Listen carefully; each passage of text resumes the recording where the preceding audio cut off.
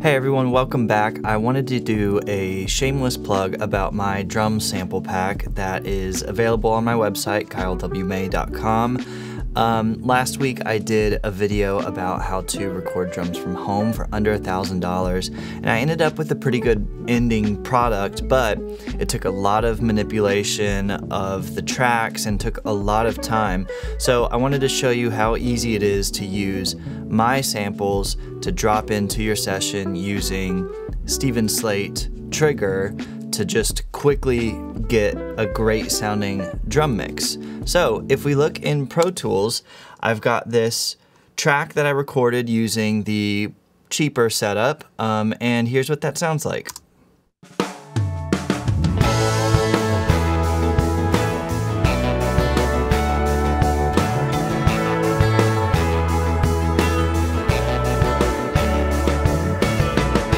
So it sounds all right, but what I'm going to show you is how to use this plugin to start quickly replacing the tracks with samples. So I'm going to pull up the Trigger 2 plugin on the kick track.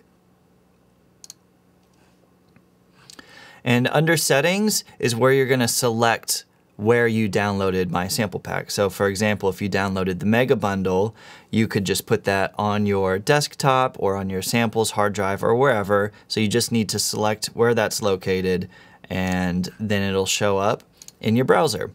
So since I'm on the kick, I'm going to go to the Gretsch Broadcaster, go to Trigger Presets, load the kick preset, and see what that sounds like.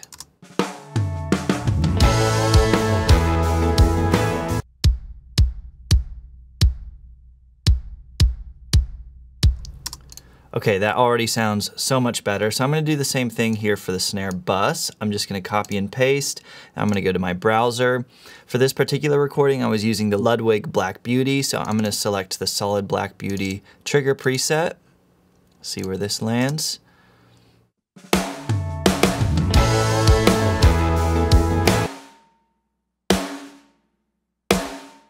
So that sounds really good to me. I am just missing a little bit of the detail from the ghost notes, so I'm going to lower this detail, and then I'm going to boost the sensitivity so it can start grabbing some of the ghost notes that I was playing live. Another trick you can use is using the mix knob. You can just mix in a blend of the sample with your original snare, but I'm going to try and accomplish this without using the blend knob.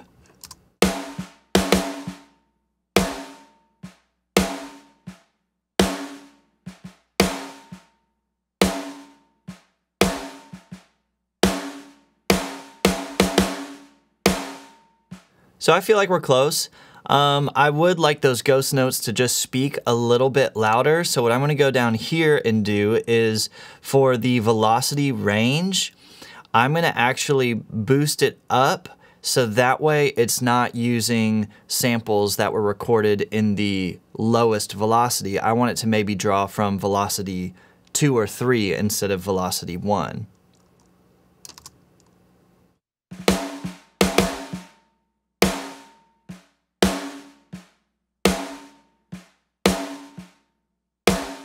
Cool, so that sounds a lot better to me. Let's hear it in the mix.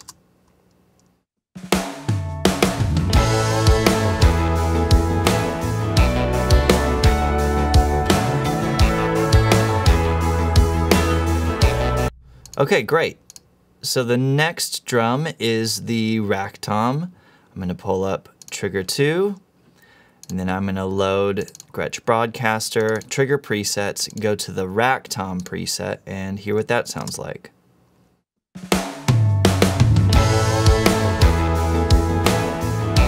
Yeah, that's much better already. I think the level is just a little hot, so I'll bring that down, and now I'm going to copy and paste over to the floor tom, but I need to go to the browser and make sure I have the floor tom trigger preset selected. Let's hear what that sounds like.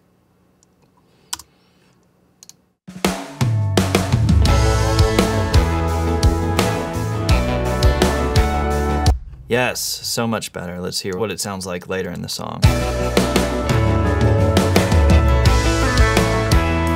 Yeah, and I love that I'm still hearing some of these smaller ghost notes in the snare drum on this fill.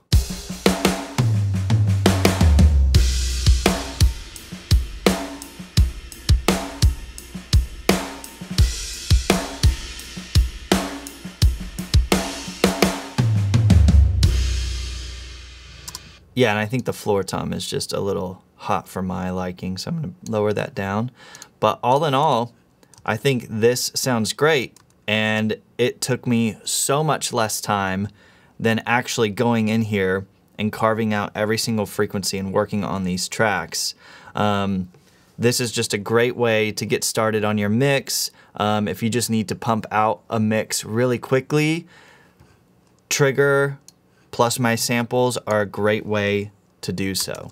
So let's have a listen to the final product.